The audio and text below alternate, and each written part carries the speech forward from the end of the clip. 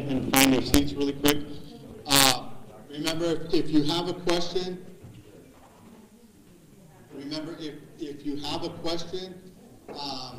if you don't want to wait for the mic, please speak up because we have a translator. If you have a question in Spanish,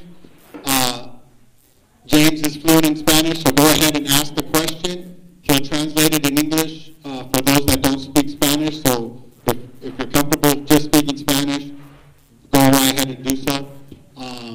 But at this time, I'm going to go ahead and bring in James Harris so that way he can discuss conservatorships. Thanks. Thank you very much. Just a second, and I'll get this.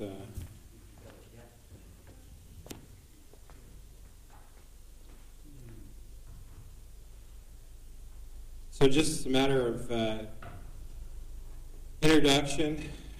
My name is James Harris, but only my mother and judges call me that. And both times it feels like I'm in a little bit of trouble, so you just call me Jimmy.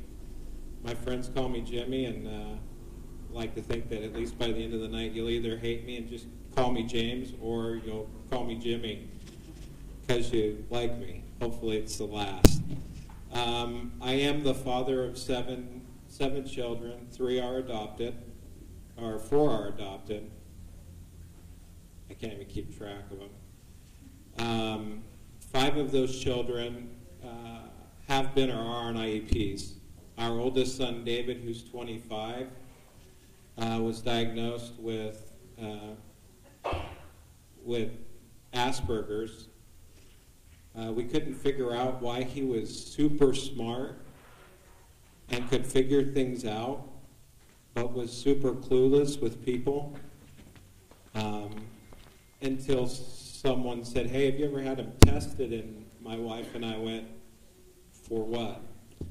Thank you. And about 7 years old, he was diagnosed with Asperger's. He struggled through school. We did the whole IEP thing, 504s, just had no idea what we were doing. It's really a rough road. My heart goes out to anyone who has been or is there or is looking to it. Like I said, we have 4 other children, one who has some autistic-like behaviors. So my heart really is in the special needs community. My mom was a special education teacher growing up. My youngest brother had Down syndrome with autism. I'm certified.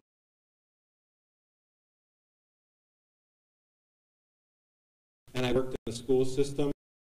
I've seen this from the parent point of view, from a school district employee, as and myself, I have processing issues. I have ADD, ADHD really bad, and anxiety that goes along with it. I about flunked out of law school my very first year.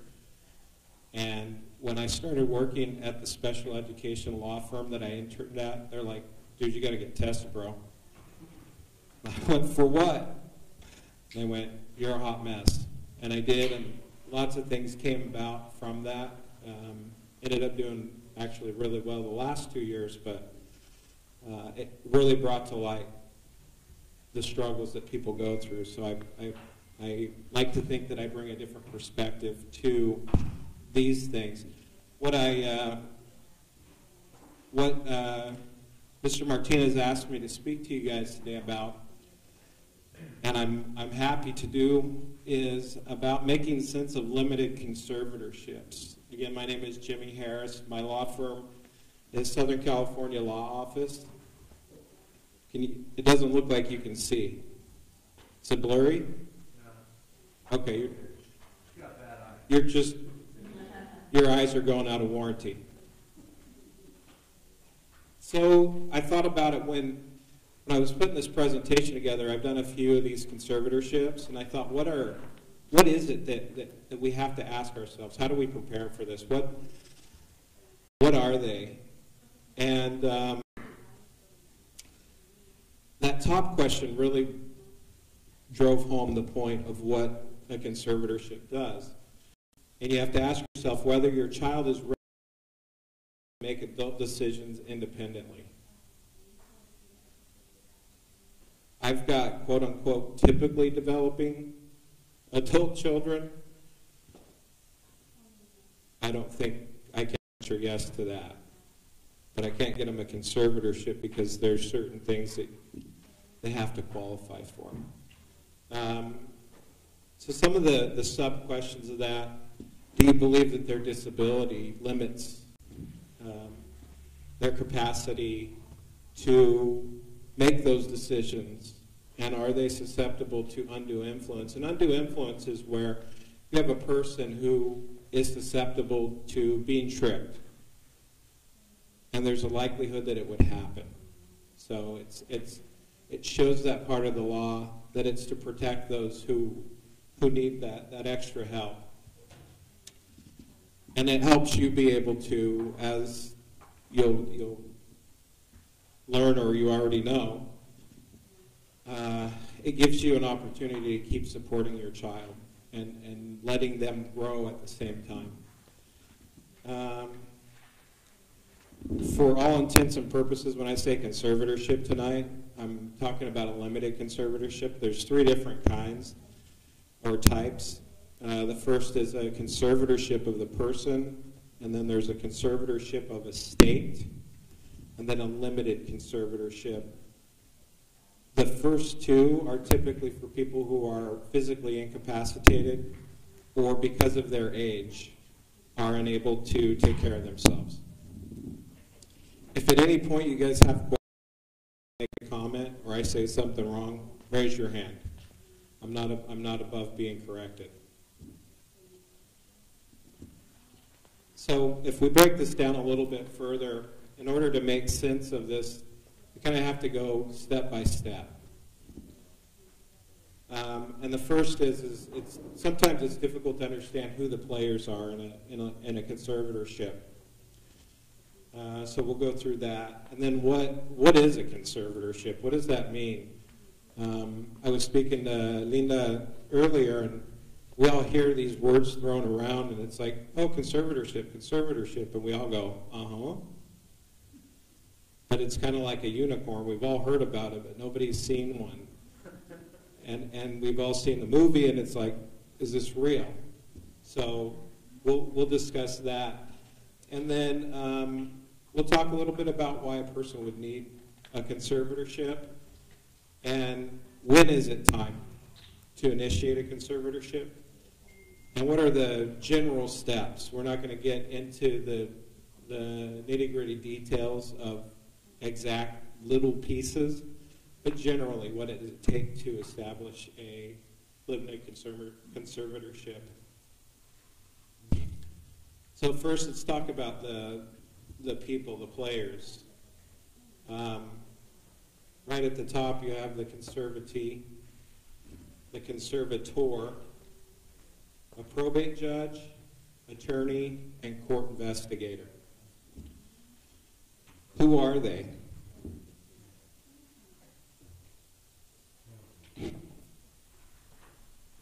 Do any of these surprise you guys?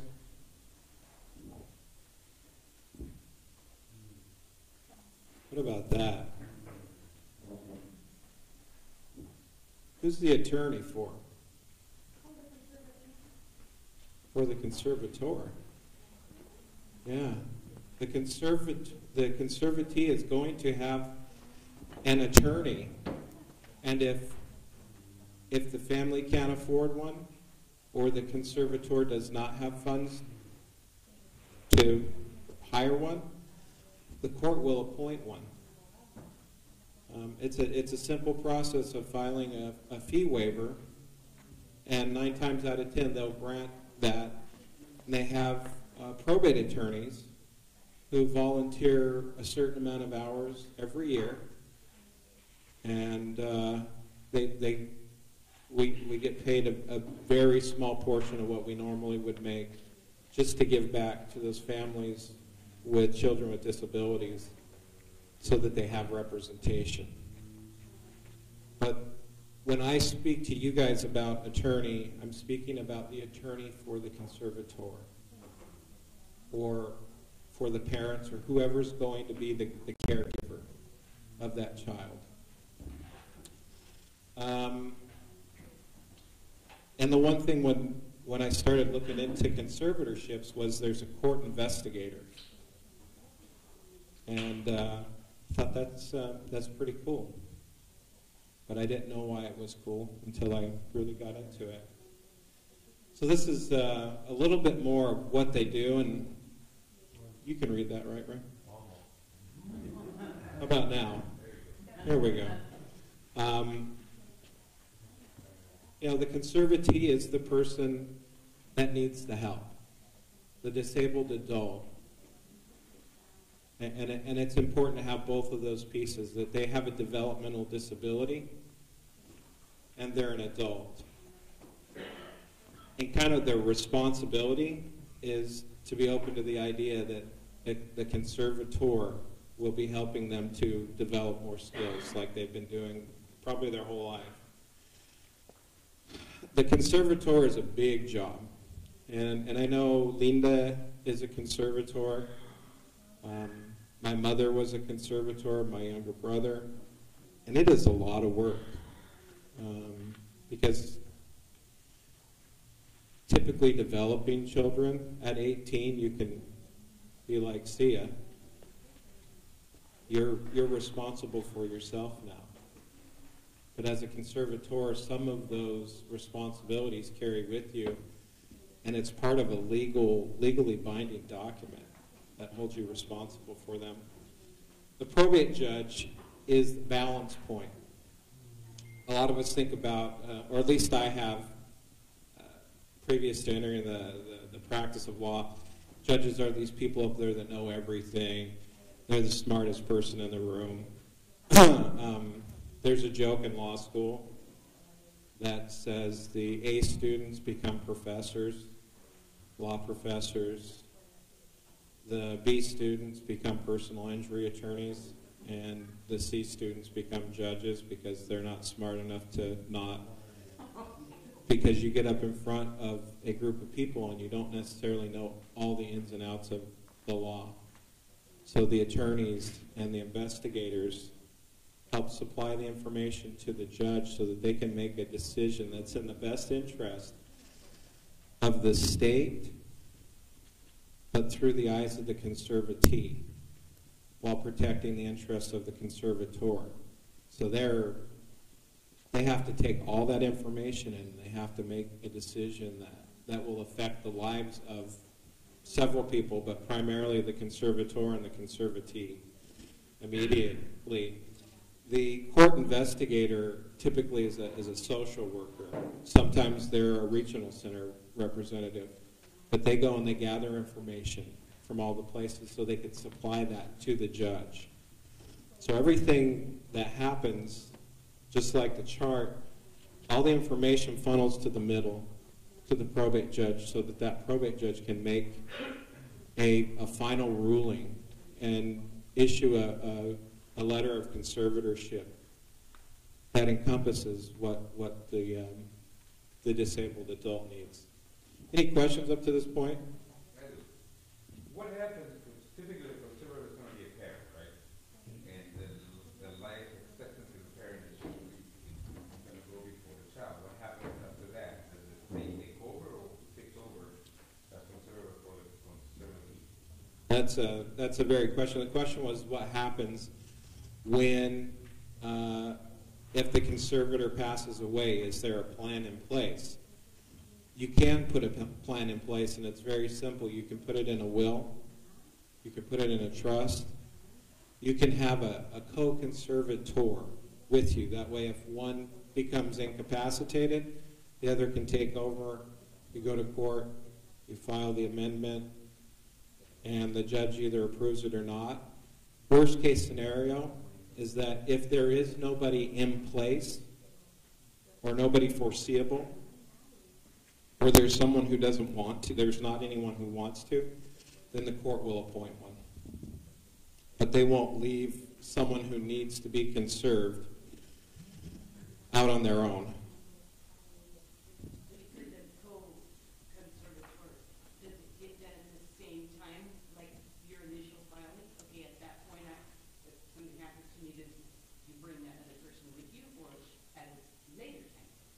Either way, if you repeat the question. The question is whether or not the co-conservator is appointed at the initial stage, or if they're brought in later in the process, and the answer is either one. For example, in my situation with my wife, I'm fairly sure that we'll be co-conservators of our daughter Willow, who, happy birthday, shout out to Willow, 17 years old today. She's a firecracker. If you ever just want to see a great big bundle of joy, she is a Westview cheerleader, a Westview Wolverine football and basketball cheerleader, and she brings more joy into our lives than sometimes we can handle. But those are really good questions. Anyways, back to, like, my wife and I will probably be co-conservators. However, if there's one parent who is gone all the time working, they travel for work, the other parent probably would be the conservator. If for some reason that other parent comes back and they're either working close to home and they're home more, or they retire, then you go to court and you just file and they make sure that you're good, and they bring you in as a co-conservator. The other way is through the will to protect the interests of that child, so that if something happened to both, you have a backup plan. Any other questions? Sweet.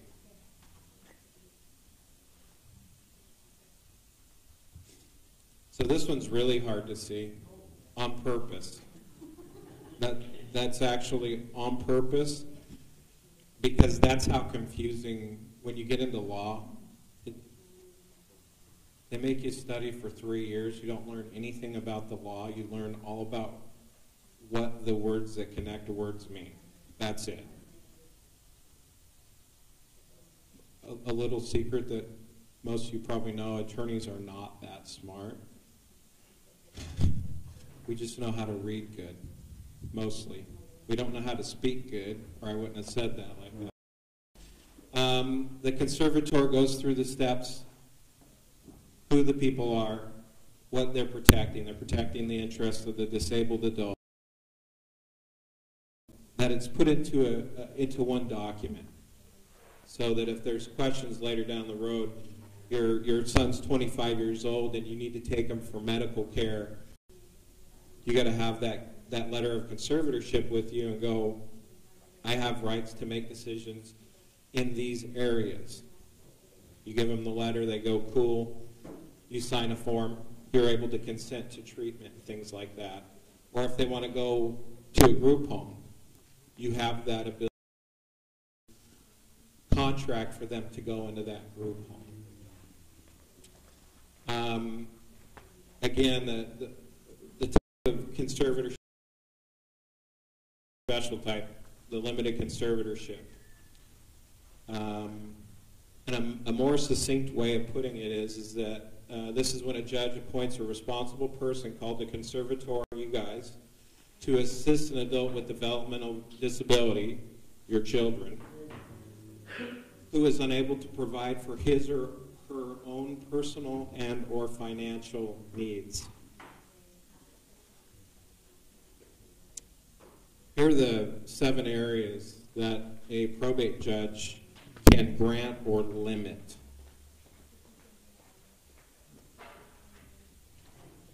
Is there anything on there that surprises you guys? You can't see? Okay. Let's see if we can make this. That made it worse. That didn't help, did it? I'll read it to you. How about that? The first one is fix the conservatee's residence or dwelling. That one's kind of given. If they can't make a decision and they need to be in a group home, or they need to live with you, or they need to live with Uncle Bob, you can weigh in and say this is where they need to live. The second is to access the conservatee's confidential records or papers. So you would still keep track of their Social Security card, their birth certificate, their letter of conservatorship, diploma, what have you regarding them, their medical records and things like that.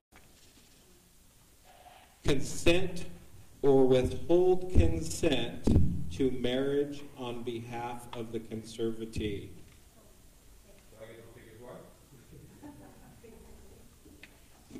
There is some case law on that. You can't get a dowry. You're not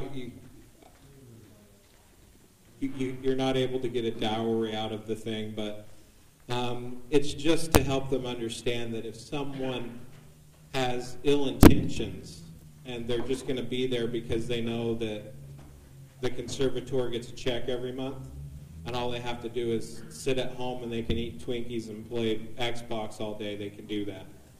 So that's where you step in.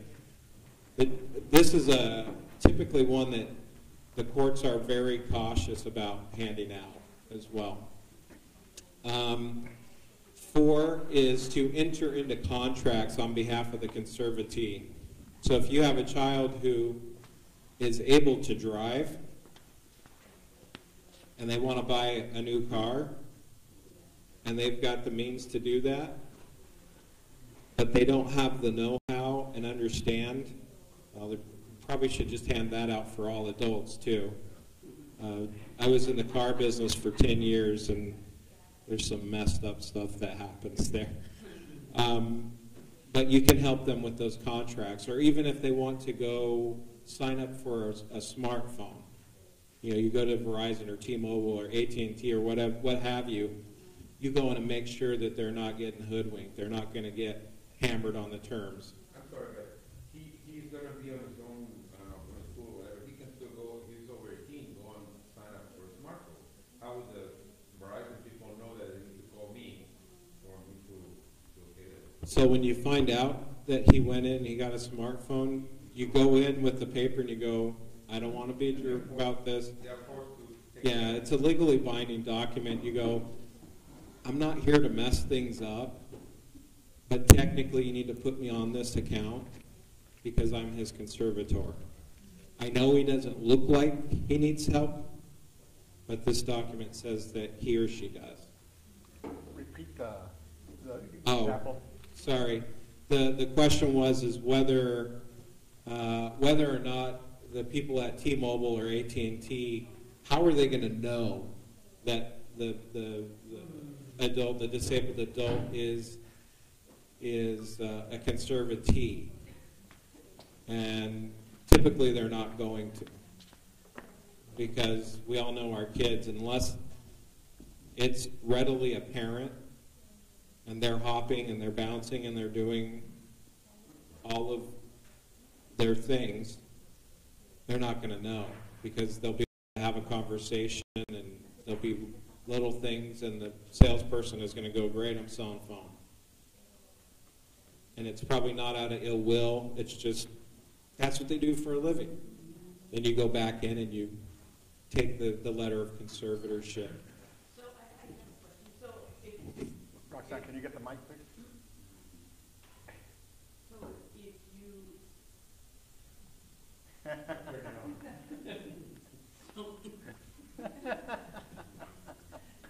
why I never use these things. The audience member is now laughing. She's having a great time. So if you didn't want them to have that phone and you went back, do they have to, then the contract that they signed becomes no good? The question was is if you feel as a conservator it's not in the best interest of the conservatee to have contracted for that phone, can you go and invalidate the contract? And that depends on how much authority the probate judge gave in that letter of conservatorship. And it'll be pretty clear whether or not, and if so, you walk in and you go, I'm really sorry. Always be nice. Always err on the side of caution and on the side of keeping friends. Because you don't want to be that person that walks into AT&T and you're throwing stuff and you're yelling and you're calling them every bad name in the book, and every time they see an autistic person, they're like, they are jerks. They're all jerks. I don't want to deal with them. So just keep that in mind. You go in and you quietly talk to them. I know you didn't understand. I'm assuming you didn't understand. Whatever.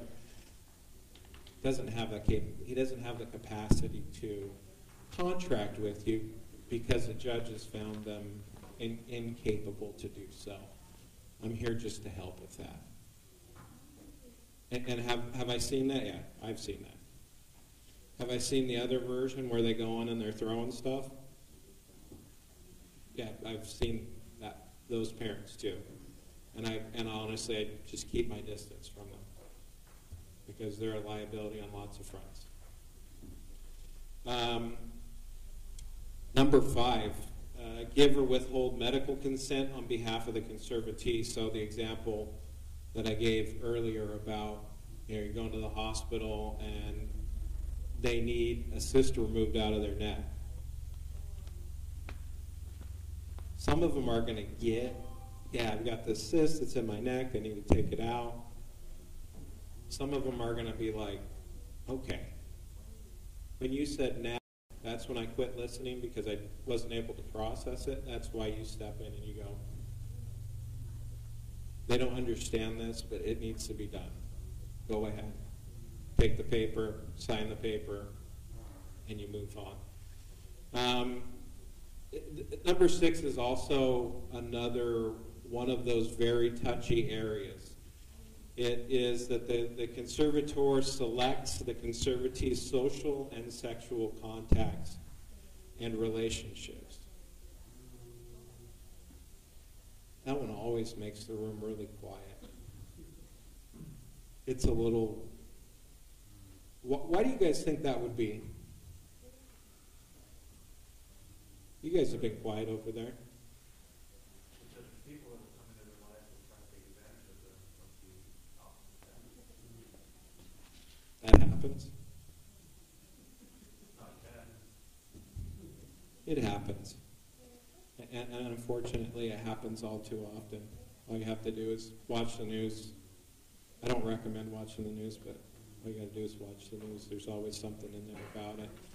That's at the base of this mechanism, these conservatorships, is to protect the vulnerable members of our society that we care about, us here. And the more awareness that we have and the understanding we have, we can share that with others and they'll be able to have that same awareness and hopefully step up when it's necessary.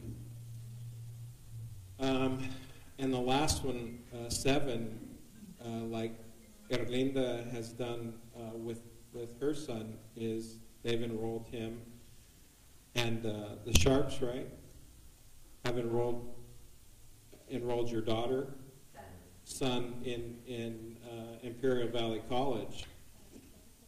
You made an educational decision for that child or with that child. Sometimes they can't handle. I loved what Linda said earlier. She said, he's taking 2 classes, maybe we'll add 1. And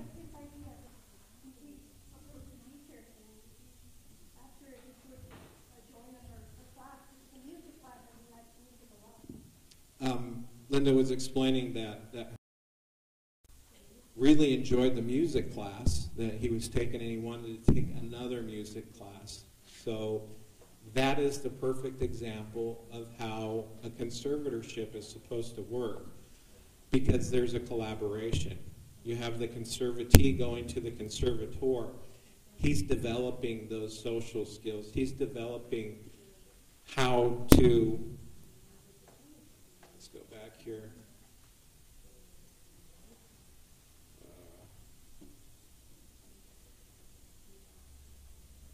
He's developing the ability to make adult decisions independently. because taking those classes really is an adult decision. Because that's how he's going to spend his time. That's how he's going to spend his money. That's what he wants to do to develop himself.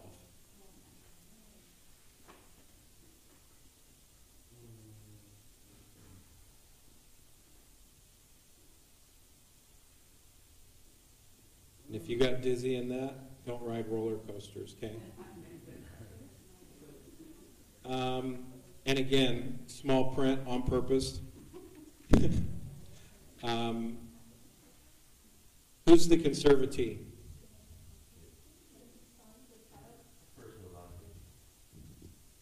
In this group, the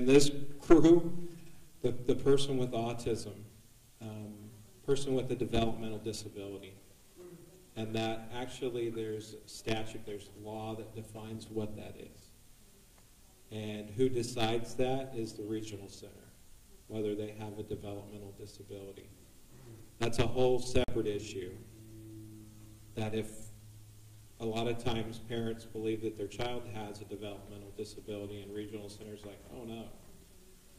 Then you go and appeal it. And you get them to go, seriously, here's what the doctor said. Seriously, here's what the psychologist said. And you prove up that case so that your child can take advantage, and not in a bad way, of the benefits that are set there in the social rules. And we've covered this kind of ad nauseum already. Why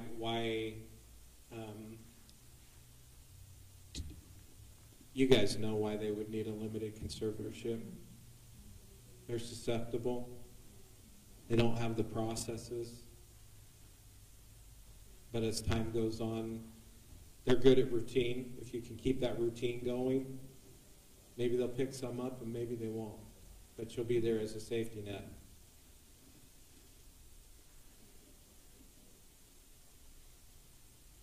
So, really,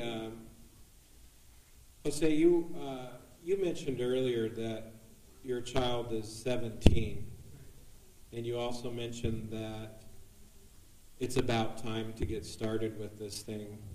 What leads you to that point? What's your thought process that took you there? Well, she's nonverbal. She cannot make decisions on her own. She's aggressive at times.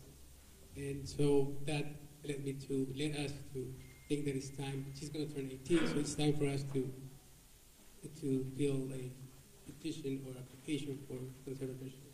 That's why. Right. I love the fact that you explained certain points in there.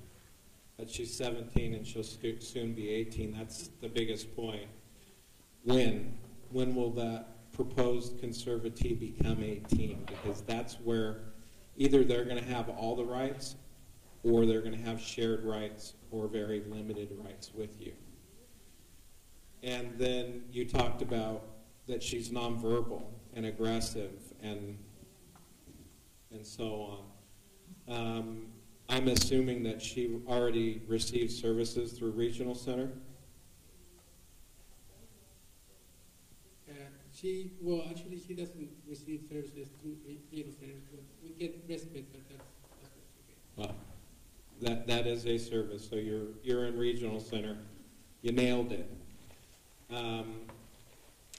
And then you talked about she needs some, well, it could be inferred from what you said that she needs a high level of care and supervision. She does. And that is one of the big pieces, and you have evidence of that through IEPs, school records, medical records, those community interactions. You could actually have documentation from organizations like the Autism Support of Imperial County. You could get letters from people here, observations of behavior, things like that. Church, sports teams, if that's something your child does. All those kinds of things that supports what kind of level of care they need. But by and large, the two biggest are going to be your regional center services and most of the time IEP, and I do roll my eyes because the biggest part of my law practice is special education. And sometimes it takes years to get the school districts to go, oh yeah. So that's what's been wrong for the last 8 years.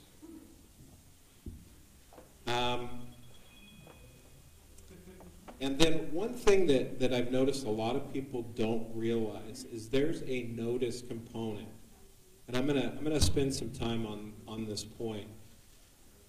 When you file a petition for conservatorship, you have to file that petition on all family members. Aunts, uncles, grandparents, siblings, people that are in their life. Because they have to have an opportunity to say, Mom's crazy, she does all this stuff, and we don't think she's good. Because, or Dad's crazy, because Dad's, I got stories about dads. But they want to make sure, and they have to be, the court, has to be thorough. And they want everyone to have a voice in the decision because it is a community decision. And that community is your family and those people that are close to you.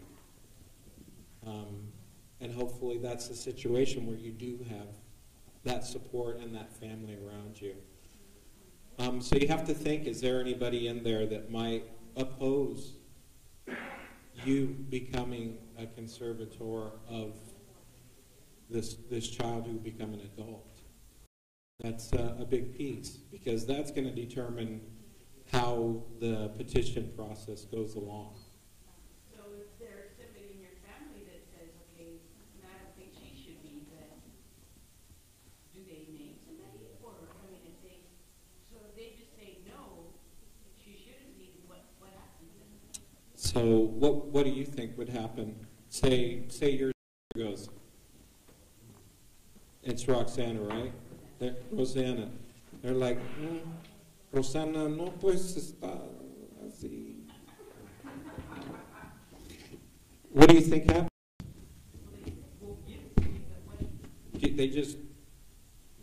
They won't give it to you at all? You have a court investigator. That's why. Because they might just be mad because you had a girls' night out and didn't invite them. And they're like, I'm gonna show you. So they have to bring in that reasonableness. They have to go, okay, why is this person saying this? Is there an actual issue there that we need to address? That's why you have this court investigator and this probate judge, because they're third party. And if they're not third party, you need to raise your hand and say, we need someone else. And you have that right. And that's a big piece of what, and I highly suggest getting it set up correctly with an attorney the first time, because I've seen them come back and it's like, why didn't you say anything? Well, we didn't think we could. So have your attorney go, hey, no, these people are not the people to do this job, and this is why.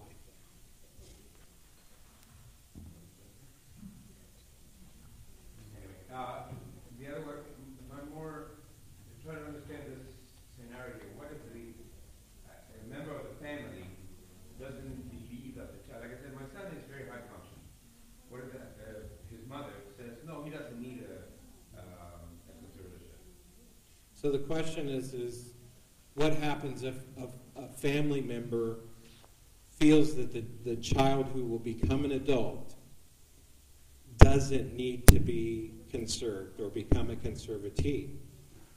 That's not up to that person. The court investigator, regional center, all the information they gather, that's where the decision's made. And the judge is going to defer or take the recommendation of the court investigator with what's called a high level of deference. They're going to go, you spent some time with this kid, you spent some time with the family, you should know the situation. And they do believe it or not, even if they spend like 2 or 3 hours with you, they've spent hours with other people making sure that this is safe, because if they don't, the state's on the hook for the liability because they signed off on it.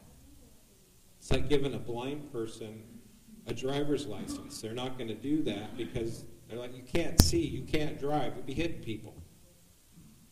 That's why they take all these steps, and it feels so arduous, and you're like, I've been his mom, I've been his dad for 17 and a half, 3/4 years. Why can't we just move forward?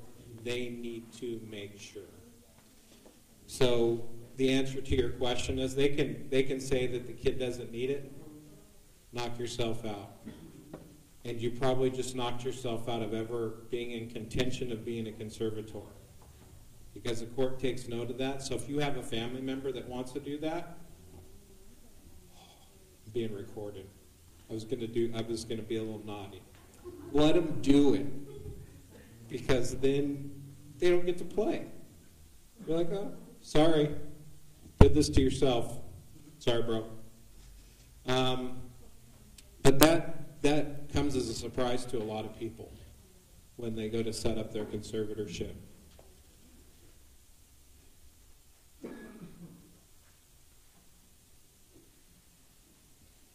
Now we kind of put everything together. And again, small letters on purpose, because that's the nature of law.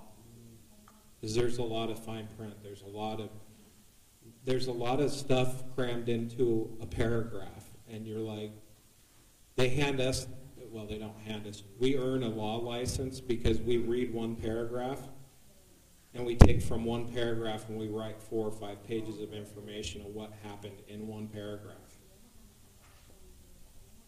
So the reason why they test us that way is because that's what the law does. So essentially, this lays out in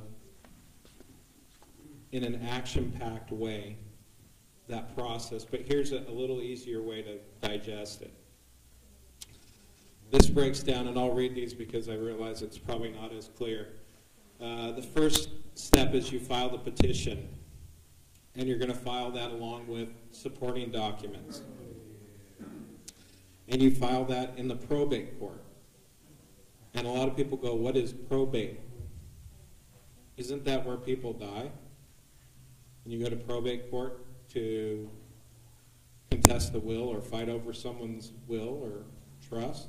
Yeah, it is. But the reason why it's in probate court is because you're interested in that person's well-being. So when someone dies, they've laid out, this is the way I want things to go. Or if they haven't laid it out, the state has a way to lay it out.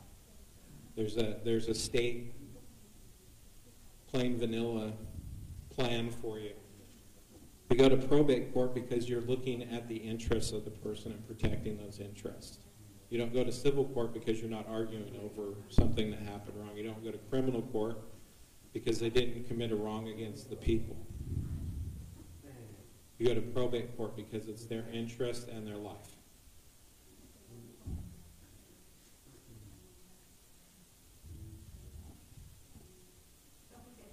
Okay, good. I didn't want to be that teacher. Do you have something to share with the class?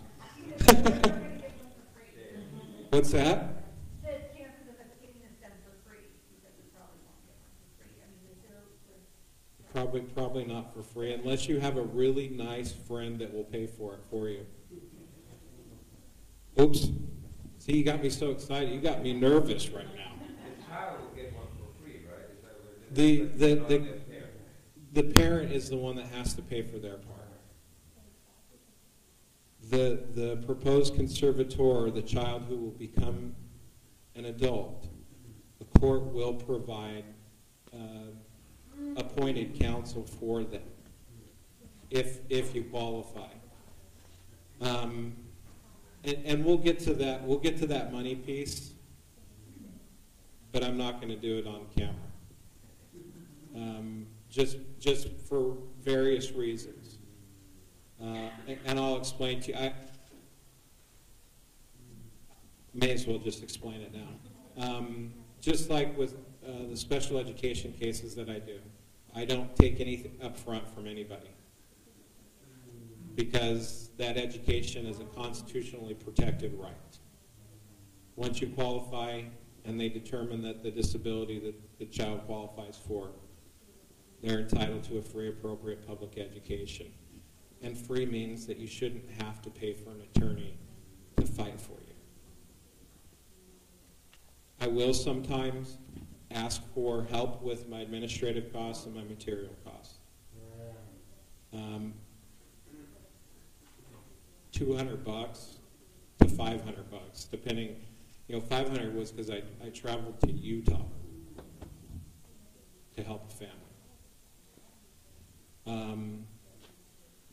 If it's the difference of me coaching you to how to do this and you getting it done, or you not doing it because you're afraid to do it, I'm going to coach you. And you'll make me tamales or cookies or wash my car or whatever. Because honestly, this is not, I make my living at this, but I don't make my living on one client. Because if I do that, you're going to tell other people, this is this guy. Don't tell them you got it for free, though. But I'm not. If I was in this for money, I really got in the wrong area of law. I did. After you file the paperwork and you do all that stuff, you wait for the probate court to assign a court investigator because they assign it. You don't go in and go, well, we don't want Maria. We want Jerry. Jerry likes us and hates my ex-wife. That's why the court appoints them, because they're third party. And then the court investigator comes in and interviews you, interviews the child, talks to regional center representative, goes to the IEP team, talks to therapists, talks to behavior services, all of these places to get all that information together. And then either an attorney's hired or appointed by the court for the child who will become an adult. And the way we do this, again, is there's a fee waiver. You just show them, here's, the child doesn't have any assets. This is what we got. And they're pretty liberal on waiving the attorney, appointing an attorney for the conservatee. And then regional centers involved in that evaluation, and they make sure there's no assessments that were missed so that they can make sure that the judge has all the information. So if your kid hasn't had a psychoeducational or neuropsychological or some psychological evaluation in 6 years because your school district's like, just sign this paper, you don't need to do that evaluation, we know about your kid. Then the regional center is going to go, well, we need to test that because it's been a while. So they'll add more information into that pot of information. Once you do all that, the two attorneys, parents, or the parents, the conservatee's attorney, the court investigator, possibly the regional center representative, and the judge are in the courtroom. And the judge looks over the paper, and it'll feel like the judge has never looked at it before. The first time I witnessed it, I'm like, dude, did you even look at this? Because the judge was like,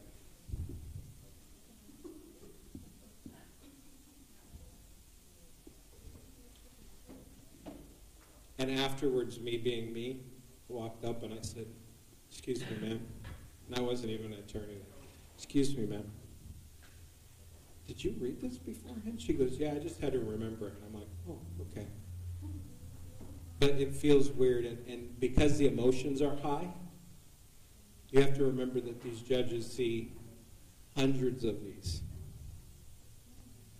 and other things in between where people are fighting over estates and fighting over who's going to take care of grandma and all these things. So it's going to, a lot of times it'll feel a little impersonal when you get in that courtroom and they're like, So just keep that in mind. Once the judge will have some conversation with you. They'll say, well, tell me a little bit about yourself, the situation where you're at. I see here in the report this. They'll want to talk to your child. They'll get some information, they'll get a feel. And they're really good at it. They're really good at it. They know the questions to ask to get right to the meat of the matter. They'll ask the investigator some questions. They'll ask the attorneys questions, typically at the end.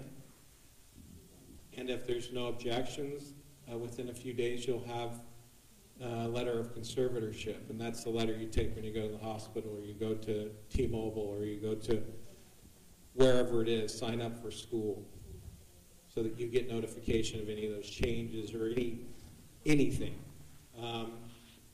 Once you get that letter, keep it somewhere safe. Take one of these, take a picture of it. You'll have it with you all the time. So there isn't anybody in here. Everybody got one of these? Anybody not have one of these? Okay. Take a picture. Keep it with you all the time. Because you never know when you'll need it. So then you're done. Right? Go ahead. Okay, I got one more question. What are the legal repercussions or liabilities for the person that takes over, like a parent, for example? You mentioned earlier, like a child, somebody wants to get a driver's license. If he's capable and he's a good driver, and I sign for it, I authorize it, and he gets, God forbid, in an accident, am I the person liable for it? What's the story there? How does it go? Do they give him an actual known to be in the spectrum? So being on the spectrum won't preclude you from getting a driver's license. My oldest son is on the spectrum, and he drives a Dodge Charger, and he probably drives it a lot faster than he should, just in case you're watching, David. Because it's really loud, and he likes the way it sounds.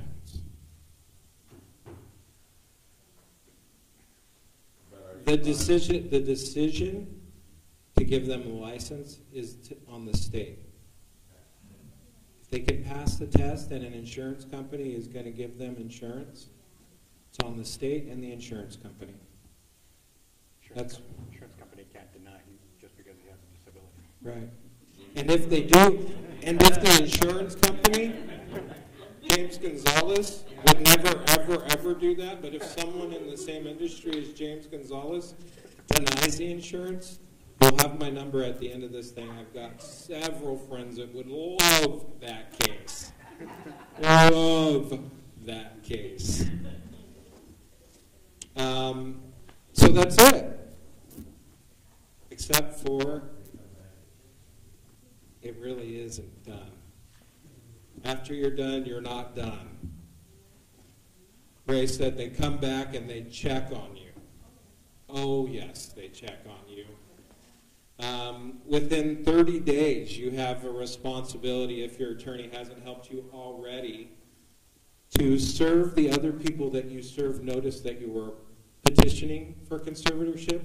Now you get to tell them that you got made the conservator. So if they're like, oh, he's no good, you go, oh, guess what? The court said I'm that good.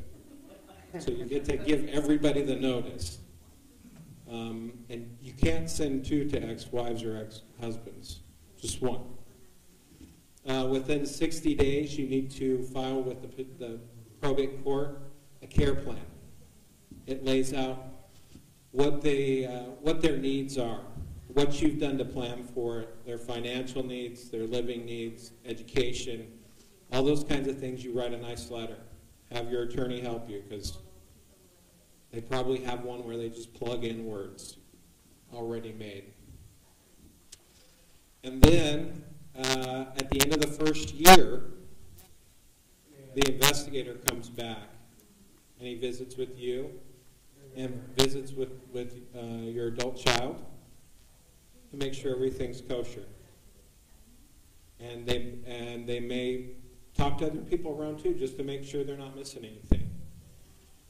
And then probably every year after that, I do know someone who, for the first 3 years, it was every 6 months because there was a lot of behavior issues and they wanted to make sure they were safe. I've heard of every 3 months. And a lot of people go, well, why are they in my business? They're in your business because they need to protect both of you. And we as parents want to be super parents, and we're like, no, I got this. And the next thing you know, you're walking around the market in a turtleneck in summer because your autistic kid manhandled you, punched you in the neck. They need to make sure everybody's safe. And if they need to intervene, then they need to intervene and bring some help in. That's why they do these investigations.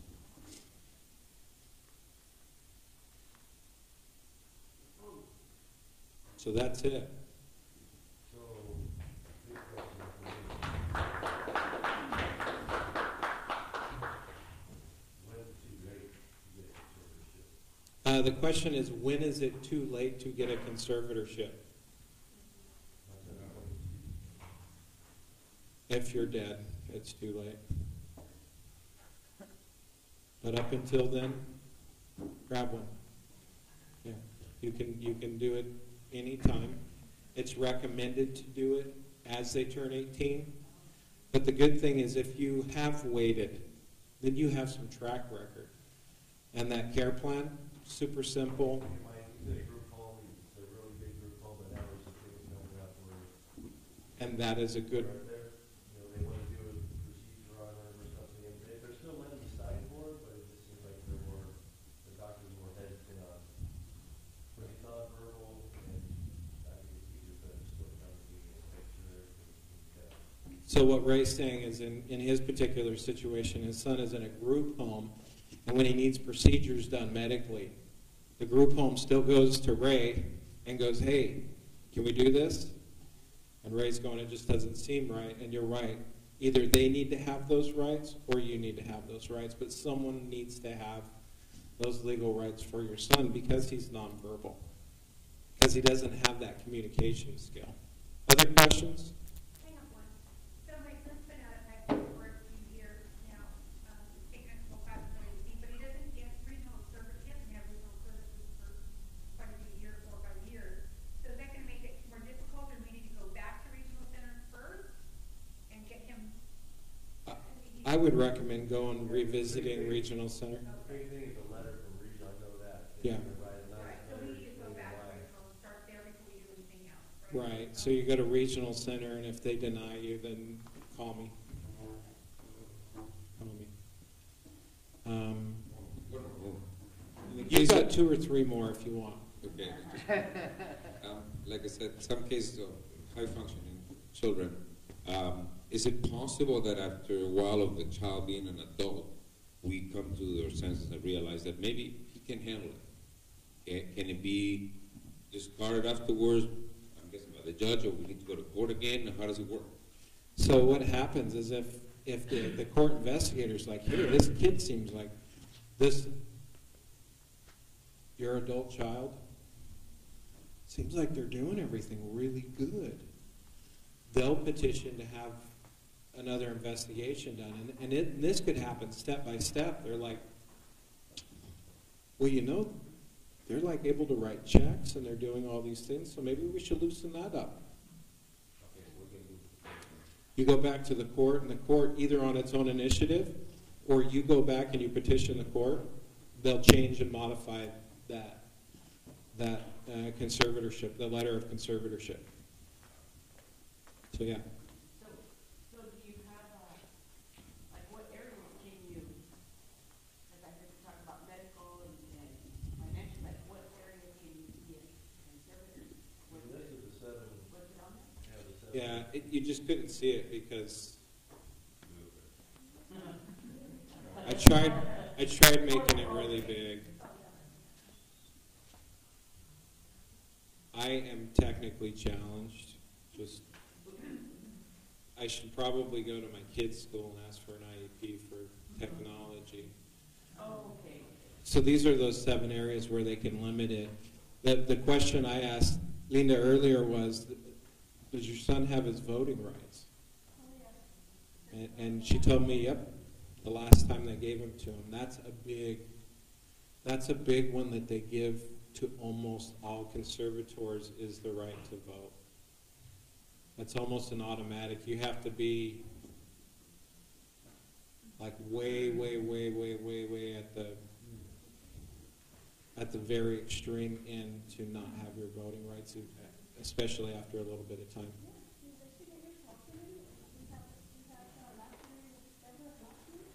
So Linda's saying that the investigator came and spoke to them last September and talked to him. Go ahead.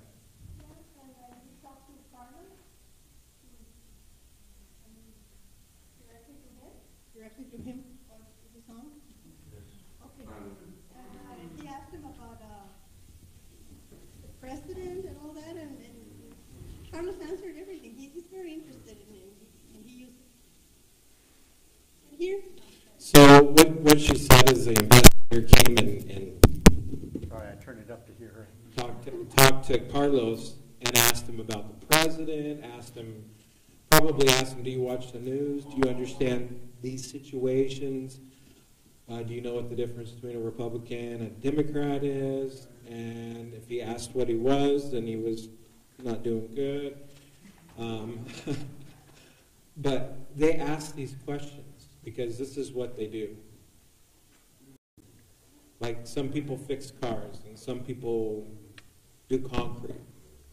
Some people build houses. Some people drive for a living. This is what these court investigators do every single day. I know you mentioned you can have the conservator and a co-conservator. Is there a limit on how many co-conservators can you have? For my example, would be a sibling.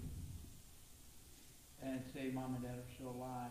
Obviously, if one passes, then that helps the sibling also assist. Is there a limit?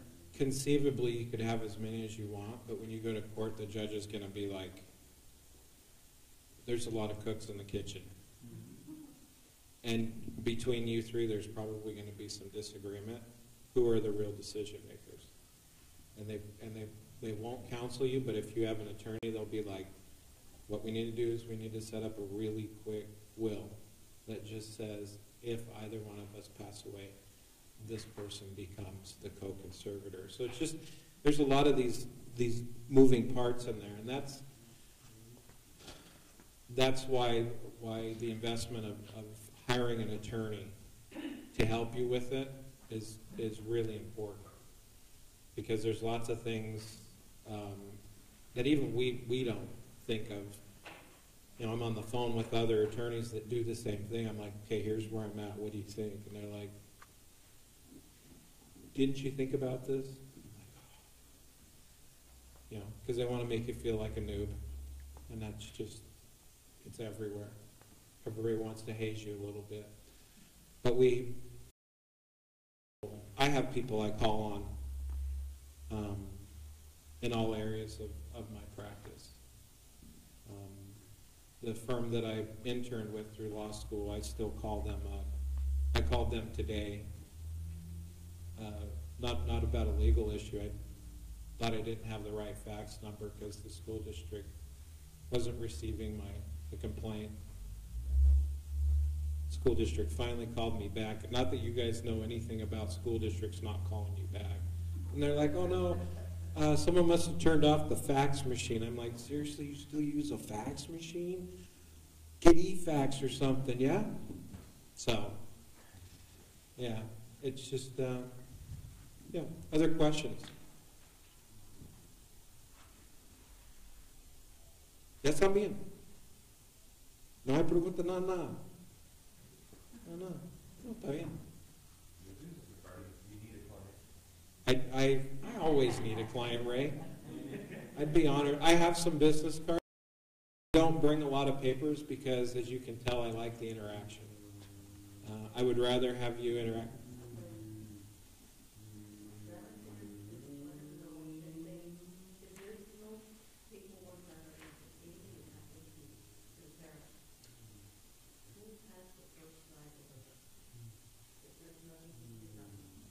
So the question is what happens if there's not a conservatorship set up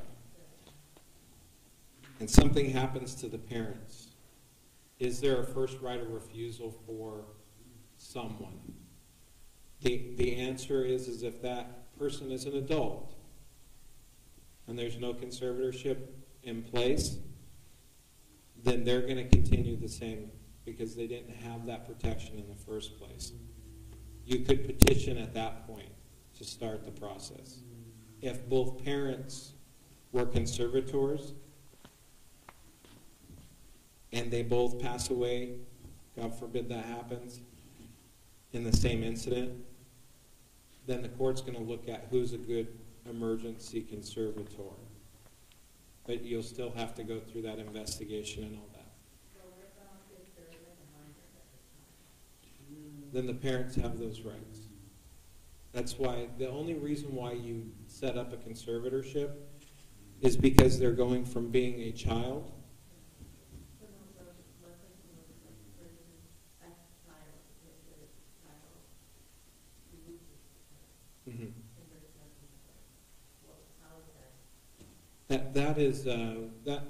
that falls more under the purview or the control of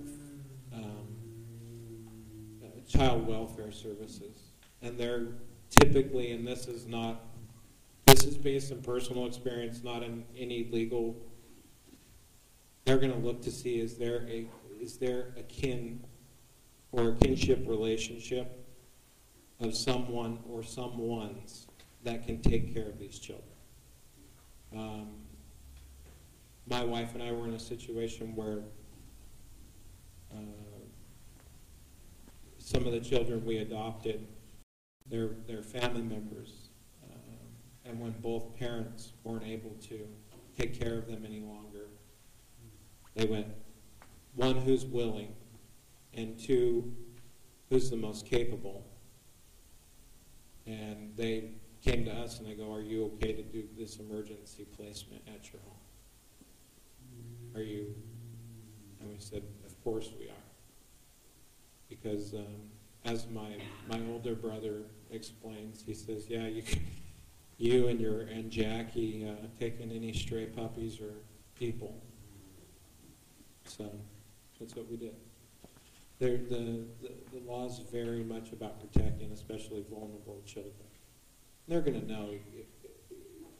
The grandmas here you guys are obviously very involved, or you wouldn't be here with us right now. I guess that's it. Thank you very much.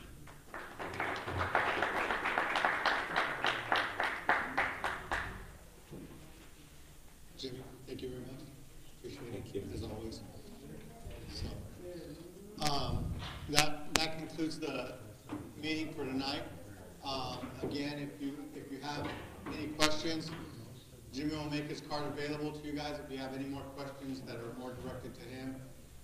I'm sure he has an email, and I'm sure he has an e-fax. Again, remember, going back, the golf tournament on May 5th, yes, Ray has set up the golf tournament for Cinco de Mayo. He said he's wearing his special hat. What that means, I don't know, but he will be doing that. If you need any more information, it is on our Facebook page. We'll be setting up our website shortly with the information. So please make sure to do that. If you're interested in participating, get a hold of Ray right away. His contact number is there. If you want to be a sponsor, get a hold of Ray. His contact number is there. If you want to give Ray money, get a hold of Ray. His number is right there. Again, this is all for the community of the Imperial County with autistic needs. We support the autistic community. We also need raffle prizes or anything else that you are willing to donate for anything. So again, whatever you can do, please let us know. Having said that, thank you everybody for participating. We'll just set up all the chairs at the walls, the tables, just please leave them alone. Thank you everybody for coming by. Jimmy, again, thank you for helping us out. Right. Dana, you're on camera.